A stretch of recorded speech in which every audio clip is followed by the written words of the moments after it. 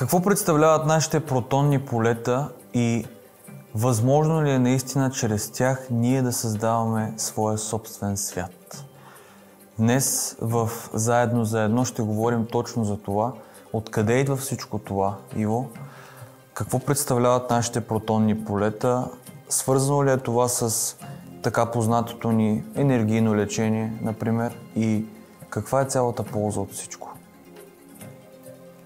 На практика идеята да говорим изобщо за протонни полета е свързана с цялостната концепция, с цялостната връзка за законите за съществуване, принципите за развитие и изобщо с цялостната структура на Вселената.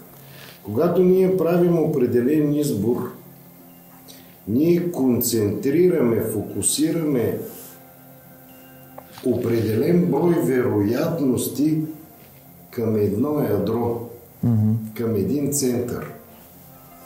Това е облак от вероятности на собствените ни избори. Докато те не са направени, не са реализирани, те си остават облак от вероятности в момента тук и сега. Тоест те са само потенциални наши възможности, но до там. Има ги, винаги ги има, но ако не се насочим към тях, те си остават просто пространството. Да, са концентрирани в много близка до нашия избор, до нашия фокус област. А знаем ли ние за тези възможности? Естествено, значи ние дори ги разиграваме в главата си. Това е практическия момент. Да дадем пример. Желая да си купя сладолед. Добре. В главата започват да въртят облаци от вероятности. Марка на сладоледа, вид на сладоледа да бъде млечен или сметанов, да бъде шоколадов или ягодов, с вафлена кофичка или в пластмасова кофичка и така нататък. Да бъде ли отгоре с топинг или да бъде без топинг, да има ли захарни пръчици или да няма. Всички тези вероятности случили ли са или ги няма? На практика само в главата ни все още не се случи. Но избора ни е да ядем сладолед. И тогава като облак от вероятности около конкретния избор се появява протонен облак от вероятности, който е свързан конкретно с избора ям сладолед. Тоест, искаш да кажеш, че избора е протон? На практика е така. Избора е протона на едно ядро, на един атом. Като същото това ядро ли е на този избор, точно както на нашите клетки? Или се различава? Абсолютно същото. По същия начин. Защото родът е във всичко. Всяко нещо притежава своите полярности и се преповтаря. Тоест, фракталният принцип е абсолютно валиден. Добре. След като сме избрали облако от вероятности, наречен ядро около нашия избор, ние започваме вече да търсим околна среда, чрез която да реализираме този наш избор. И тогава започваме да сътворяваме по наш образ и подобие, т.е. съобразно избора ям сладолед, да сътворяваме околна среда. Каква ще е околната среда, която творим? Магазини, в които има хладилници за сладолед. Сладкарници, в които също има хладилници за сладолед. В същото време рецепти през интернет, които да ни показват как се прави сладолед. Добре, но има неща, които ние си мислим, че не сме си ги пожелали и не сме ги сътворили ние и те пак са в нашия свят. Какво ще кажеш за това? Ние говорим за облак от вероятности. Този облак от вероятности е съобразен и с ЕЛГО, което говорихме в предишни предавания. Това е единената лична глобална отговорност. Тоест, когато ние кажем аз ям сладолед, се заформя най-напред облака от вероятности, какъв сладолед предпочитам. Добре. И тук изявяваме нашето предпочитание, което е свързано с конкретния избор ям сладолед. Но веднага след това се оформя и околната среда, която от една страна е свързана с нашите познания. Знам, че има магазини, знам, че има сладкарници и така нататък, но в същото време целият егрегор, където има цялото колективно мислене на планетата Земя, подава своя импулс към нашия избор ям сладолед и започва да оформя втори облак от вероятности, където този облак от вероятности е свързан с познанието едва ли не на цялото човечество, което вече е преминало през тая пътека, през своята опитност ям сладолед. И тогава се появяват версии на сладоледени торти, версии на вафлени кофички, версии на и така нататък, и така нататък. Тоест всичко това, което ни се появява спрямо това, което сме избрали в дадения момент или пожелали, е вече налична информация и отговор за самите нас от това, което можем да пробваме. Избора, който сме направили. Да, в моментния избор.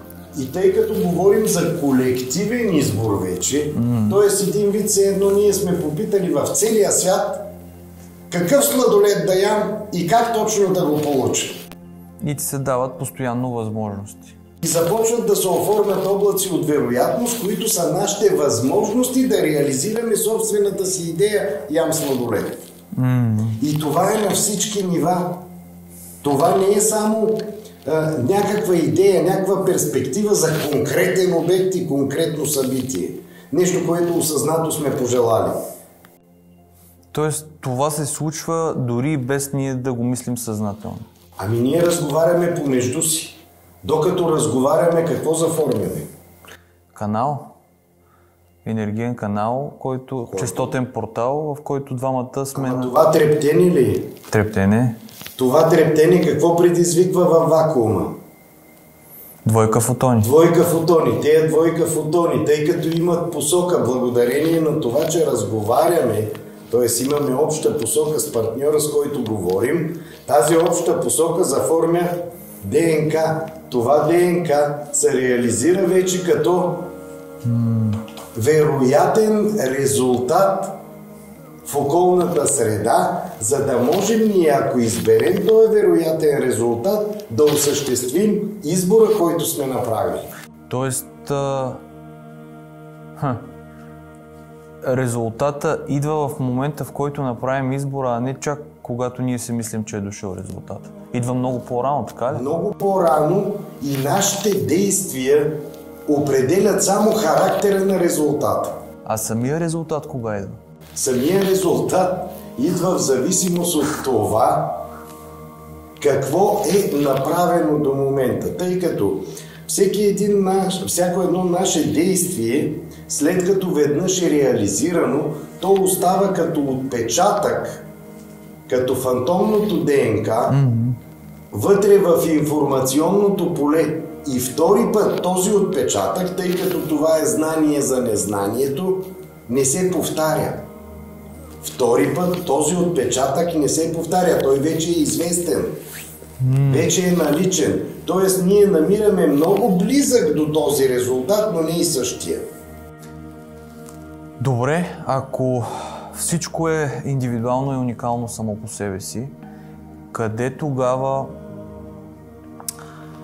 по какъв начин можем да използваме протонните полета, които са в нас, така или иначе? Ако аз сега разбирам... Това е идеята. Първо трябва да разберем какво представлява самото протонно поле, самото ядро на един атом. А самите ние като структура също ли сме протонни полета? Ами да, ако се замислиш за фракталния принцип, който преди малко говорихме, ние представляваме също. Сега си представи, ако ядрото на нашия избор се нарича яйце и имаме желание да проявим даден елемент в околната среда. Яйце чрез яйце. Така. И започваме да търсим кое се ражда чрез яйца, за да видим доколко вярна е тая информация, която даваме в момента. Хайвера какво е? Яйца на рибите. Яйца на рибите. Имаме яйца на птиците. Яйца на влечугите. Така, яйца на насекомите. Яйца на яйцеклетката от човека. Яйцата при птици, кокошки. Какво се получава на практика? Всъщност, можем ли да кажем, че това е едно и също нещо, но ето го. Различни форми на вероятност. Точно. Никога не е същото, но ето го в различните му форми. И тъй като тези възможности и вероятности са безкрайни, ако ние желаем да се проявим чрез яйце, вероятността за проява става безкрайна форма, т.е. заформя се един цял облак от вероятности, чрез които ние да проверяваме формата яйце по какъв начин. Т.е. ако нашия избор е яйце, моментално около нас се появява целият този облак от вероятности. Как разбираме тогава кой е нашия избор, Иво, за да се научим да сътворяваме света осъзнато? Никога не разбираме кой е нашия избор, а ние определяме само характера, облака от вероятности на нашия избор. И това го задава осмия принцип.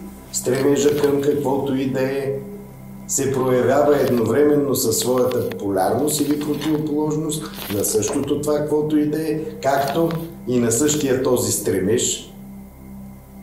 И единствено фокуса определя характера на резултата. И тук е много интересен този момент, защото ние се фокусираме към конкретен избор, който може да е съвсем конкретен. Но конкретен като какво? Като съдържание, като смисъл, като ефективност, а не като форма. И тук идва различието между локалното и глобалното мислене. Глобалното мислене е онова мислене, което да ти даде съдържание. Искам кола. Прекрасно! И тогава се появява, да речем, мотокар. Нали, един груб пример. Той е вид автомобил, вид кола. Свързан ли е точно с желанието искам кола? Свързан е, просто ние ще сме недоволни от това, че е дошъл мотокара, а не колата. Защо? Ние уточнили ли сме какво точно искаме?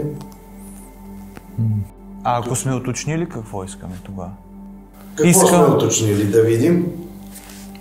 Пожелавам си, да кажем, чисто черен костюм, сако, панталон, риза, колан, обувки.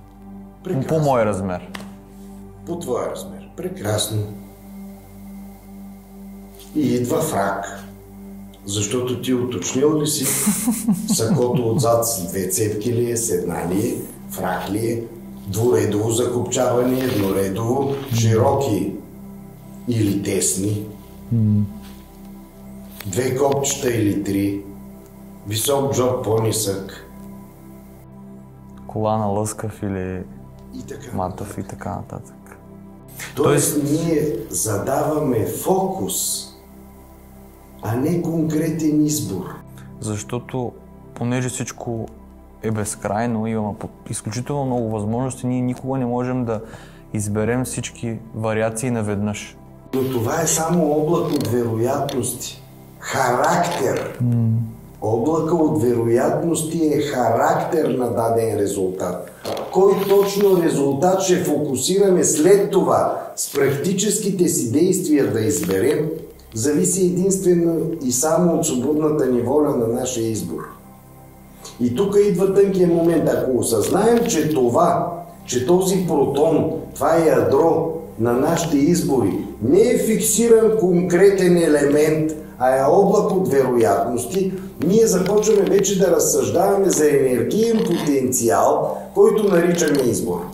Тоест избора не е конкретен, не е фиксиран, не е елемент, не е точка. Не е материален, не е факт.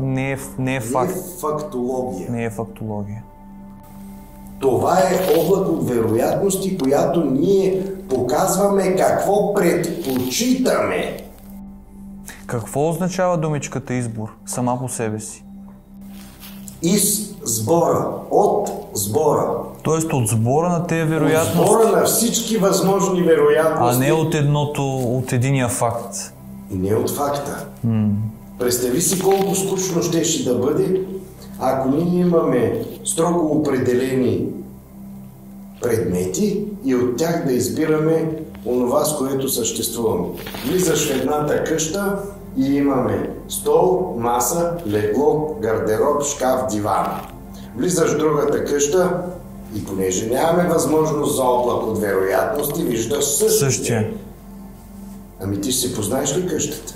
Защото по същия модел и къщата ще бъде същата, и квартала ще бъде същия, всичко ще е едно и също. И тогава има ли значение кой къде живее? И кой какво прави в този смисъл? И тогава уникални ли сме или еднакви? Да. И колко скучно би било това да изследваме едно и също нещо милиарди пъти. Тоест, можем да кажем, че ние сами си творим света и си го правим по-интересен, защото залагаме облак от вероятности в нищото. И винаги изследваме непознатото. И всъщност винаги изследваме непознатото. И това е пътя и на нашето развитие. И как протича самия процес. То е простичко и елементарно. Разкажи, моля те. Говорим, че ядрото съдържа нашите избори. Да. Ами тогава първият елемент от таблицата на Менделеев е водорода. Едно ядро и един електрон. На практика излиза, че ако ние имаме облак от вероятности избор ядро, имаме и облак от вероятности, свързани с този наш избор. Добре. Това за водорода. Чудесно. Тогава този водород с неговата полярност, понеже те се проявяват според 8-я принцип по едно и също време, едновременно. Водорода и водорода, който се върти в обратна посока. Добре. Тези два водорода отблъскват ли се? На определен ъгъл, на определено разстояние. И ако сложим водород и елемента, който ги свързва кислород, получаваме HO. И тогава започваме да говорим за водата, която имала, видите ли, памет. А всъщност кое има паметта? Разделянето, диаметъра, разтварянето на ъгъла на двойката водородни атоми предопределя размера или възможностите на този диапазон на водата. Ако си спомняш, ние говорихме за диаметъра на нашите възможности. И колкото е по-голям. Колкото е по-голям и повече работата. Тук е абсолютно същото. Колкото по-голям е ъгъла на водата, толкова по-големи са и възможностите. Толкова по-добра е нейната памет, образуват се по този начин клъстерни структури. И тук говорим за клъстерни структури, които представляват един определен егрегор за самата вода. И нашата фокусна система, която е предопределила самия протон, ядрото на водорода, е записана вътре като облак от вероятности на нашия избор, а водата всъщност какво помни? Нашите избори. И сега да видим какво се случва. Вътре в нашия организъм 78% вода. Какво има? Тоест има наши избори. Като облак от вероятности с двете си полярности. При това положение обаче Започваме да изследваме какво се случва вътре в самите клетки. И вътре в клетката... Какво се случва в клетката? Имаме цитоплазма, имаме един куп органели, всякакви, и вътре между тези всичките органели има едни елементчета, наречени митохондрии. Интересният момент, защо разглеждаме точно митохондриите. Митохондриите, тяхното ДНК е различно от човешкото ДНК и за това стават интересни. Какво съдържат като ДНК самите митохондрии? Ами те съдържат правилата на ЕЛГО, на Единената лична глобална отговорност, т.е. общите правила на Слънчевата система. Спирам те тук. Защо митохондриите съдържат различно ДНК от човешкото? Защо точно те? Нали говорихме за автоматизираните процеси от човека, че когато ние се проявяваме на тая планета, ние търсим варианти да съпреживеем взаимодействието между себе си и околната среда, да ги съпреживеем съобразно с отраженията, които самите ние проявяваме. Идеята е, че тук обясняваме сега как проявяваме самите отражения. Добре. Обаче ние така или иначе сме дошли тук за какво? За взаимодействието между себе си и околната среда, която ние ще сътворим. Добре. За да реализираме облака от вероятности и избори, които сме направили. До тук чудесно. Обаче, за да не мислим за това как дишаме, как върви кръвоносната ни система, колко е гравитацията, какъв ни е пулса, какво ни е кръвното налягане, по какъв начин виждат очите. Представяш ли си ти да искаш да видиш нещо и да трябва да си помислиш? Сега е редно да завъртя очите си наляво. И очите ти бавно почват да се завъртат наляво, за да видиш какво има в ляво. След това сега трябва да ги завъртя надясно, за да видя какво има и от другата страна. Или ходенето. Представи си ходенето, ако не е автоматизиран процес, ти е редно да мислиш за колко неща. Сега е необходимо да приложа такава сила върху мускула, с която да вдигна крака си на еди какво си разстояние, преодолявайки земното притегляне, което е еди колко си. И аз съм си вдигнал крака. Сега е редно да се наклоня напред, за да може крака ми... Да, тоест... Всички тези процеси, които са в нас, те вече работят. Ние сме си направили все едно по-лесно това да можем да се фокусираме в нашата задача, както установихме. Задача или избор, за да не ги мислим един вид постоянно. А в митохондриите се съдържат всички ония автоматизирани процеси, добре, които ние да можем да изпълняваме. Един от тези автоматизирани процеси е използването на водата. Как използват митохондриите водата? Когато водата преминава през клетъчната мембрана, така да го кажа, на митохондриите, през тяхната обвивка, водата се разгражда на водород и кислород. Кислорода отива, обратно се връща един вид за захранване на целия организъм, а водорода, съдържайки един протон, който съдържа нашите избори и фокуси, заедно с електрона, бива изместен от така наречените железни депа или хемоглобина в кръвта. Тоест, нашия протон отива на мястото на желязото в кръвта, а желязото от кръвта се мести на мястото на протона. Става размяна. Но става размяна един път или те не спират да се разменят? Те постоянно, атомите на водата биват усвоени от митохондриите и всеки миг ние подаваме импулси с нашите заявки за избор. Добре. Какво се случва след това? Разменяйки са хемоглобин, желязо и протон, протона отива в кръвта, а желязото остава като сменяща се променливо-токова централа, която ускорява електрона, който облака от вероятности, който досега е бил около нашия избор, се ускорява до безкрайност и се образува един колайдер, като колайдера в ЦЕРН. И такива колайдерчета в една митохондрия има около 600. Вътре в една митохондрия. Един такъв колайдер произвежда около 500 000 волта напрежение. Един колайдер? Един колайдер. 500 000 волта. по 600 колайдерчета в една митохондрия. Колко митохондрия имаме ние? В една клетка има между 5 и 5 трилиона митохондрии. И при наличие на 100 трилиона клетки, отделената енергия колко е? После казваме, че нямаме достатъчно сили. Цялата тази енергия, под формата на аденозин-трифосфатна енергия, захранва самите клетки, захранва целия наш организъм. И затова не са ни необходими батерии. Добре, но всъщност тя стига за клетките, стига за организма, стига за нашия живот, но имаме ли и още?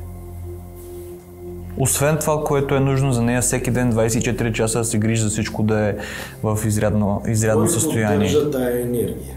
Самите ние. Постоянно има ли вода? Ние се къпим с вода, пием сокове, ядем плодове, които съдържат вода. Ние сме 78% вода, а в мозък 96%. Ние сме само вода, т.е. ние сме само нашите избори с техните две полярности. И този кръговрат е постоянен. Но да видим какво стана с протона. Протона, влизайки в кръвоносната система, осигурява така наречения ламинарен поток на кръвта. Това означава, че кръвта, когато се движи вътре в кръвоносната система, няма триене с кръвоносния съд. И точно това протонно поле осигурява тази липса на триене, защото се получава изолация, отделяне на кръвта от кръвоносната система. Ако имаше триене по кръвоносната система, кръвта щеше да забавя своя ход по краищата там, където има триене, а по средата щеше да върви изключително бързо. А сега не е така. А сега тя се движи равномерно във всички нейни краища. Няма значение дали е близко до кръвоносната система или по-в средата. Кръвта се движи с еднаква скорост, благодарение точно на този ламинарен поток. И? Тоест, ние по този начин, чрез протонното поле на нашите избори, сме вкарали вътре в кръвоносната си система собствените си протони, демек собствените си избори. И тогава, преминавайки през сърцето, където са 2/3 от митохондриите на целия организъм, това е доказано, че е така. Ще говорим за какво? За изключително силно излъчване от сърцето. Ами ето го сърдечното излъчване. Добре. Ускорявайки чрез сърцето кръвоносната система по ръката, в едната посока достигаме до края на ръката, където се едно по писта. Като магистрала се е. Като магистрала, изведнъж магистралата прави обратен завой. Какво ще се случи с автомобилите, които таман са набрали скорост, стигат до края на магистралата, където има обратен завой? Връщат се обратно. Връщат се обратно. Тоест удрят спирачки или какво? Не. Продължават. Как да стане? Те тъмън са се засилили, помисли си. Това е движение със скорост горе-долу 3 пъти скоростта на светлината, тъй като говорим за силно гравитационно поле. Тоест те няма как да спрат и да се обърнат, пак да се върнат. Правилно. И тогава какво се случва с тези протони, с тези наши избори? Продължават. Право напред. Право напред и излизат извън магистралата. Всъщност, ако почнем да снимаме какъвто и да е предмет, чрез Кирлянова фотография, виждаме така наречената аура. Полето, което се намира около всеки предмет. Това поле е всъщност избора на самия елемент, на самия субект, на самия елемент от всичко, което е, който той излъчва, за да оформи околната среда по негов образ и подобие. Тоест аурата, нашата аура съдържа нашите избори. Е изразното средство, ако можем да го кажем. Все едно, ако можем да видим нашата аура и тя е около нас, тя показва нашето ни състояние в момента, И тези, които могат да... Има хора, които могат да виждат аурата, имат по-разширени способности, могат само когато те погледнат да кажат ти какъв човек си и какво ти има, точно защото тя символизира нашия избор в момента. Ама така в този миг тук и сега, в следващия миг, аурата се променя, защото се променят избори. Аурата ни във всеки един миг тук и сега съдържа точно нашите избори, но тя точно за това се променя и всеки миг. Само да допълним за всички, които са тръгнали по духовния път, така или иначе, нека да обобщим, че понеже всичко се променя, всичко е променяемо, нашата аура също се променя постоянно и няма как някой да ти каже постоянно твоята аура каква е и тя да е една и съща в период от 3 седмици, 2 месеца или 1 година и да продължава да използва за негови лични угоди и пари. Тоест това всичко изглежда невярно. То е вярно за конкретния миг, това е като снимката, в която си се снимал и след 0,2 от секундата, 2 милионни от секундата ти вече си друг. Добре, точно това исках да кажа, колко често някой ти казва какъв си спрямо този текущ миг, не ти го казва спрямо миналата седмица, спрямо преди 5 месеца, спрямо вчера, когато си дошъл. Тоест всичко наистина е променяемо. Дори и това, което е в случая енергийната ни всъщност изразена като аура. Това е нашето развитие в крайна сметка. Ние сме тръгнали да се развиваме, изследвайки взаимодействията между себе си и останалите. И сега тук да продължим да видим как се проявява това изследване. Защото в момента, в който какво се случва? Излизат от магистралата. Те отиват в нищото. Спирам те тук само. Ако те излизат от магистралата и тая цялата енергия не я задържаме в себе си и творим света си, как така отиват в нищото? Нали вече има свят, сътворен от нас? Версията е обратно. Ако си спомняш за Айнщайн, Подолския розен, парадокса техния, където те търсиха обективна реалност извън наблюдателя. Всъщност такава реалност няма. И след като няма, обективната реалност кой я създава? Наблюдателя. А наблюдателя е човека, който е направил изборите. Но не само човека. Всеки елемент от всичко, което е, има такава аура като Кирлианова фотография. Следователно всеки елемент от всичко, което е, прави постоянно избори и излъчва тези избори вън от себе си. Тези избори, излъчени в нищото, са излъчени със скоростта на гравитацията и ние го доказваме в нашите книжки. Добре. Със скоростта на гравитацията, която е около 3 пъти и половина по-високо от скоростта на светлината. Тоест ние да искаме, няма как да се хванем, как тъмън е било нищо и вече става свят. Ами говорим за около 936 000 км в секунда. Излъчени тези протони в нищото, те представляват гравитационно поле, т.е. тези протони са гравитация, която трепти с определена честота и се движи със скорост 936 000 км в секунда. По този начин какво предизвикваме веднага в нищото? Чрез това трептение и с това движение. Двойка фотони, които се завихрят моментално със скоростта вече на светлината. Създават ДНК.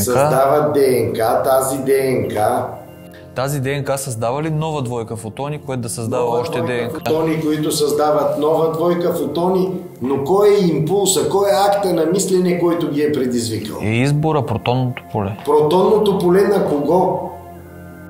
На наблюдателя. Тоест, това е причината, поради която ние да казваме, че света е създаден априори. Просто защото не можем, просто защото сме си мислили, че ако не е априори, трябва едва ли не да се хванем, а в случая няма как да се хванем, понеже е 980 и колко хиляди 936 000 метра в секунда. На практика ние сме излъчили това поле то създава обекта пред нас. И ние след това, за да проверим какво сме създали, пускаме лъч, светлина през окото. Защото ние работим с видимия спектър, с светлината. И в момента, в който пуснем лъч светлина, той достига до гравитационното поле, отблъсква се от него и ние казваме, ма там има предмет. Има сграда. За колко време става това? Чисто излъчването, докато се върне към нас и познаем дадения обект? Скоростта на светлината е 300 000 км в секунда, а скоростта на гравитацията е 936 000 км в секунда. Това е 3,12 и 14 пъти повече. Тоест, ние създаваме обекта и докато го проверим, лъча трябва да стигне до там и да се върне обратно. Първо един път, 3 пъти по-бавно достига до там от гравитационното поле и после 3 пъти по-бавно се връща. И това става 9 пъти по-бавно, т.е. ние създаваме даден обект и 9 пъти по-бавно проверяваме какво сме създали. Тук само искам да те спра, ако позволиш и аз да обобщя. За това специално е много важно да се разбере, че всичко е тук и сега. Минало и бъдеще няма, но ако повечето хора биха те питали, ако всичко е тук и сега, защо става това забавяне в случая и защо всичко, което да си пожелаваме, не идва веднага тогава, ако ние сме господарите на нашия собствен избор. Но всъщност отговора в това е точно, понеже ние приемаме тези правила на нашия егрегор, на нашата система, на цялата Слънчева система. Точно за това става това забавяне, защото самите процеси действат по този начин. Освен това, колкото по-бързо се движим, толкова по-бавно за нас тече времето. Да.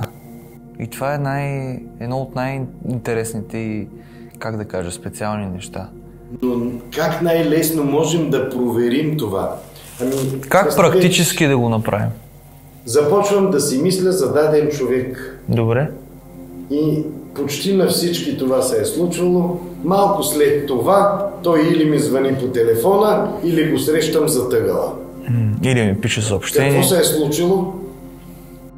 Излъчил съм импулс, протонно поле към глобалното информационно поле, към целия потенциал, към който и този човек е свързан очевидно, при което той го получава мигновенно и ни се дава веднага като реакция, като отговор, като околна среда. Тоест, кой твори околната среда? Самите ние.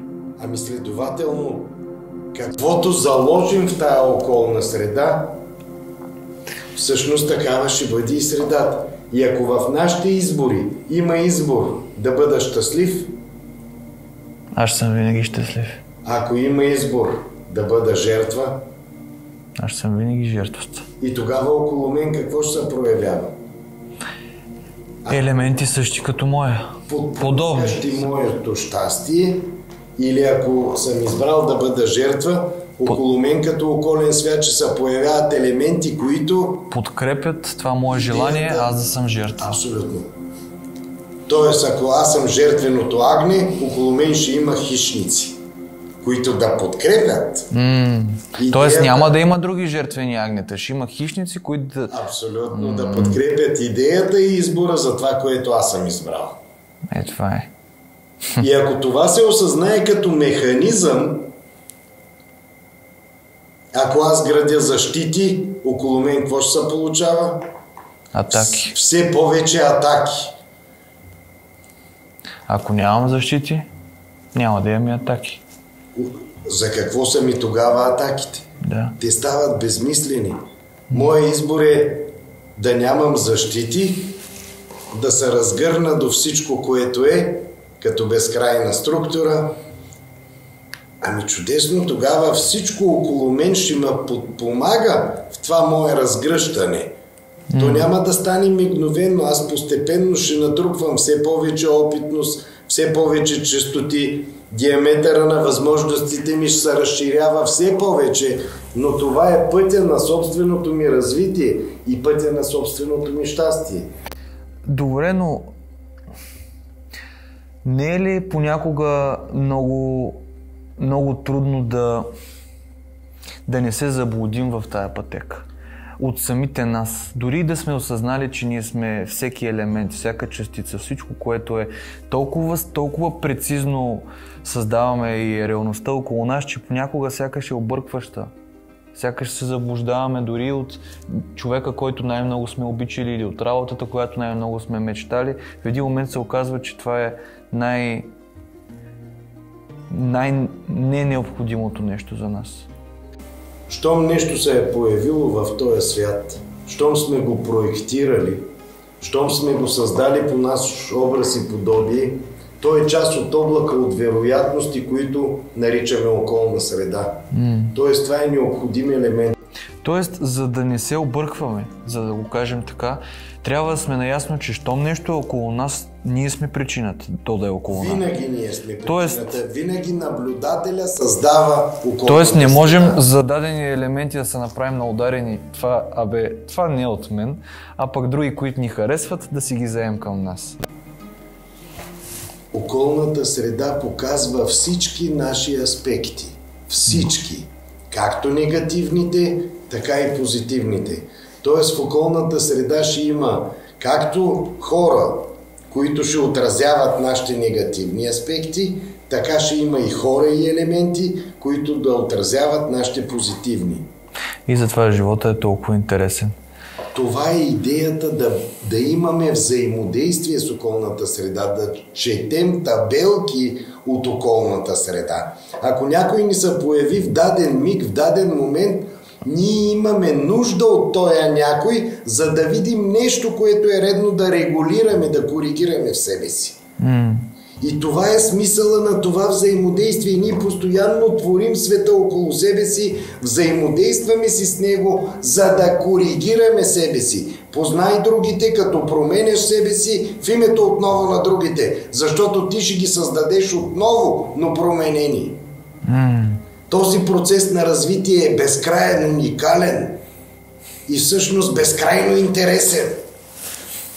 Всъщност това взаимодействие между нас и околната среда е взаимодействието между вече проявеното, познато, преживяно аз и непреживяните вероятности, които ние сме създали около себе си, за да изпълним избора, който сме задали. Добре. Как всичко това да го видим на практика, чисто в упражнение? Как можем да се упражняваме всеки ден, ако решим, за да го доразвием? Можем да започнем да тренираме. Какво имаш предвид? Правя си избор, искам сладолед или шоколад. И почвам да изследвам околната среда, да наблюдавам. Почвам да търся обаче, не да чакам. Не да чакам. Търсейки и наблюдайки, кога да речем ще се прояви сладолед или шоколад в моята къща. И в момента, в който да кажем се появи, какво правим? Как може да се появи? Може изведнъж някой съсед да ни звънне, тук тръгваме за някъде, имаме един изличен шоколад чисто нов, искаш ли го? И за да не се развали, ти го носи. Да, чудесно. Може да мине някой, който... Всъщност да, понеже вариантите са много, може от някой на улицата да мине, който така има, примерно, вид на не толкова, как да кажем, спрямо нас. Няма да ни хареса как изглежда самата форма, но като съдържание ще е това, което ние сме искали. Ще ни поднесе шоколад. Въпросът е тук. Ама тук е тънкият момент също. Нали така? Дали ние ще го приемем или не. Това е. И ако не го приемем, дали после ще мрънкаме, че шоколада ни е дошъл? Естествено, винаги това правим. Защото сме си пропуснали шанса. А той е дошъл. Само че с претенциите си и с си ние сме прогонили действителя. Тоест ние проваляме себе си по този начин. Отричаме себе си. Да. Защото отричаме вероятностите и възможностите, които сами сме създали по наш образ и подобие, да ни помагат да си реализираме избора. И идва един и казва, искаш ли да ти купя шоколад? Не, аз си купа. Ама не си купувам, защото в същото време чакам това, което съм си пожелал, да видя дали работи за шоколада. И какво се получава малко като ония виц, дето един поп тръгнали да му кажат, че има наводнение и той казва, мен Бог ще ми помогне. Тръгнало да се качва нивото и той се качил на втория етаж на къщата си. Дошли спасители с лодка, дай да качим в лодката, не, той Бог ще ми помогне. Накрая вече стигнала водата почти до покрива на къща и той се качил на комина, минал един хеликоптер с въжена стълба и спасителите му казали, дай да те качим в хеликоптера, той Бог ще ми помогне. И накрая се ударил. И отишъл при Бог и му казал, Боже, що се удавих, що умрих? И Бог му казал, аз ти пратих един път лодка. Един път първо ти пратих предупреждение, че язовира се е спукал. После ти пратих лодка. Накрая ти пратих хеликоптер. И ти обаче... И ти отказа всичко. Това е какво друго да направя. Като не искаш. Тоест ние самите, чрез изборите, които правим, залагайки така наречените претенции, филтрации, страхове, съмнения, неверие. В смисъл, създаваме по-голяма дистанция от това, което сме си пожелали. Дистанция, това е вид отричане. Да. Дори посоката егоцентризъм, която е посока навътре, обръща цялото поле вътре към нас, но затваря полето към околната среда. Например, аз направих толкова много, но аз се отказах, защото видях, че няма смисъл в тези хора. Не спирах да им давам добри намерения, да се грижа за тях, но не видях резултат. Всъщност, какво се е получило? Човека се е отказал от това, което говорихме за стъпалата на успеха. Точно. И точно заради това има неуспех. Защото единственият неуспех е когато се откажем от пътеката. Тоест, в случая, че в началото със сигурност може да изглежда така, сякаш е страшно, сякаш няма да ни се върне, сякаш всички ни оплюват, но ако ние продължим в името на това, те да са щастливи, рано или късно нещата ще се обърнат. Закона за запазване на енергията. Какво гласи? Енергията никога не се губи. Тя само се трансформира. Тогава, къде е логиката да загубим нещо? Нали всички произлизаме от един потенциал, от една и съща енергия, която е безкрайна. Тогава може ли да се загуби енергията? Единственият шанс да загубим енергията, ако ние сме тези, които се откажем от нея. От самата енергия. Прекъсвам те до тук и се надявам, че сме възбудили интерес на всички, които гледат, и любопитството, за това най-вече да задаваме въпроси и да търсим отговорите за самите нас. Оказва се, че нещата са много по-големи, отколкото всъщност сме си мислили. Задавайте въпроси, хора, бъдете любопитни, не се срамувайте. Идеята на целия ми канал и на това, което правим, е всеки да бъде максимално разширен и да го правим за всички, заедно за едно. Не го забравяйте. Поклони, благодаря, че бяхте с нас отново.